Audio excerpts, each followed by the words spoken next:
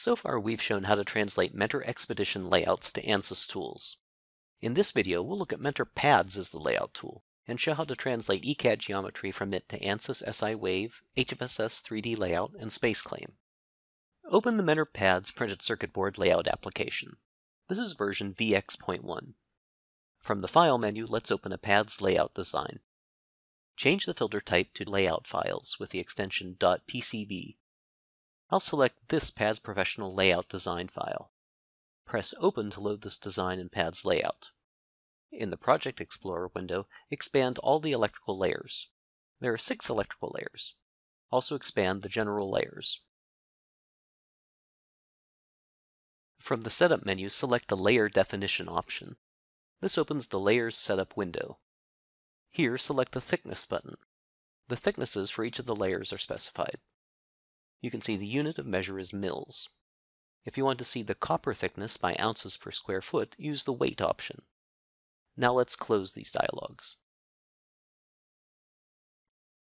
To generate the ODB++ file, go to the File menu and select the Export option. From the Save As Type list, select the ODB++.tgz. Rename the file to something meaningful. Save the TGZ file. This will cause the ODB++ export dialog to appear automatically. You can choose the desired output format. I've set it to ODB++ V8.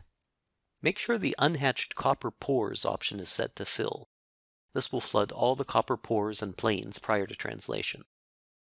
For pins with or without pad shape definitions, I'll select the Prefer Drill option to use the drill shape instead of the pin pad shape.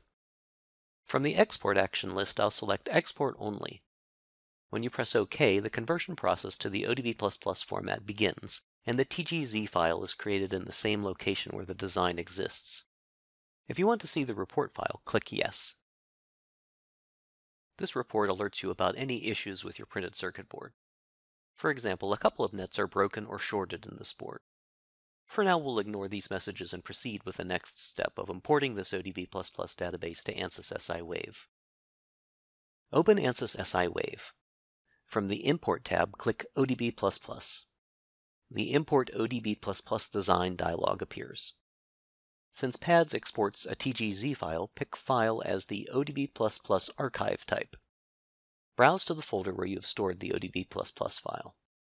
Select the TGZ file and press Open. Now click Import.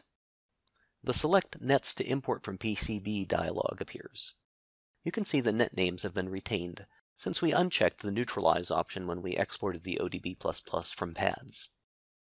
There are 320 nets to import. We'll import all of them.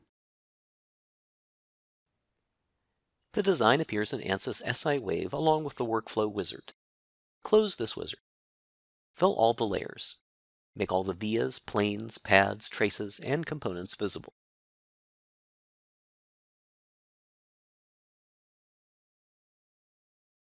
From the Home tab, select the Layer Stackup editor. We'll change the units from millimeters to mils and select the copper weight checkbox. Let's compare the stackup layers for both the products. You can see the thickness of the metal layers, or the copper thicknesses, are comparable. It's 0.74 ounces in Pads and 0.75 ounces in SIwave. To understand the translation of the dielectric layers, let's dig into the ODB++ database. Under the ODB directory, open the folders Steps, PCB, and Layers.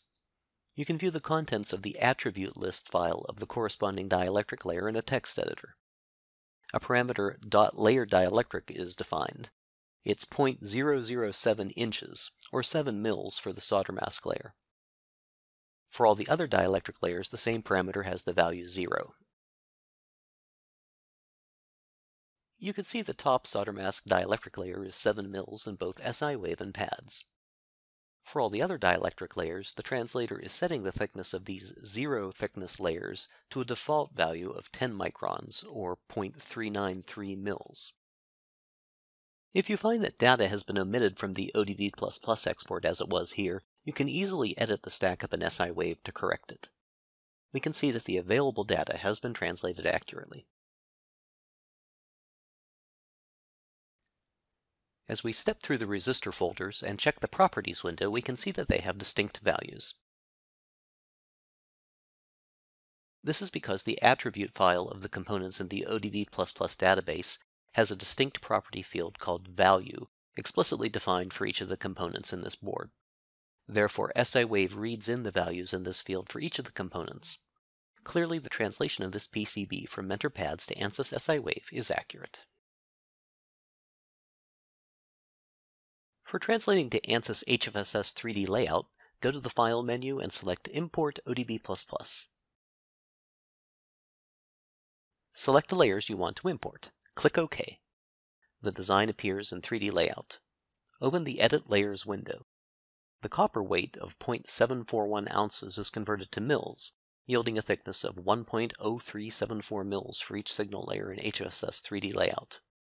If you step through the components, for example the resistors, you can see that they have the expected values.